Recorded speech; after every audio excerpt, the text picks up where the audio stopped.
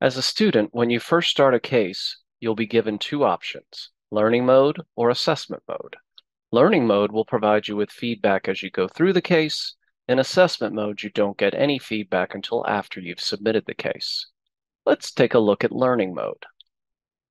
So I'm going to show my clipboard. I'm going to start the case study, I'm awful.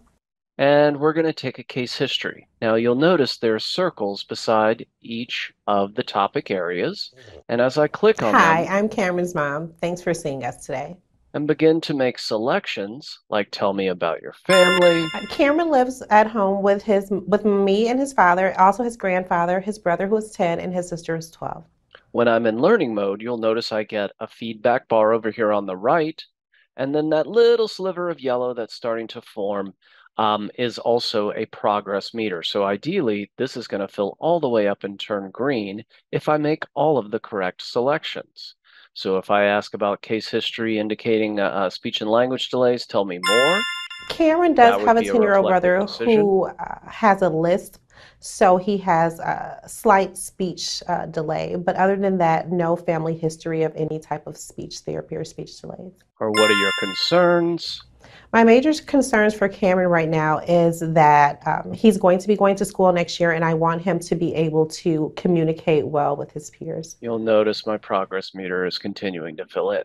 But if I make a mistake, like asking Cameron's mom a question that includes medical jargon, What is that? I'm gonna lose points. And now you'll notice my feedback bar has turned red and says this question is insensitive, uses medical jargon, or is not developmentally appropriate for your client.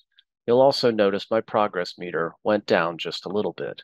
Now, if you do make a mistake, please do not stop the case and start it back over. Just keep going. It's okay to make a few mistakes as you go through here, and you can still reach a 90% competency score. Now, if you're in assessment mode, those feedback bars I'm awful. and the progress meters are Hi, turned I'm off. Cameron's mom. Thanks for seeing us today. So if I ask that same question again, like tell me about your family, Cameron lives at home with me and his father, also.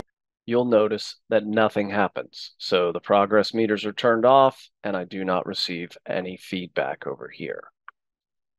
So that is the difference between learning mode and assessment mode.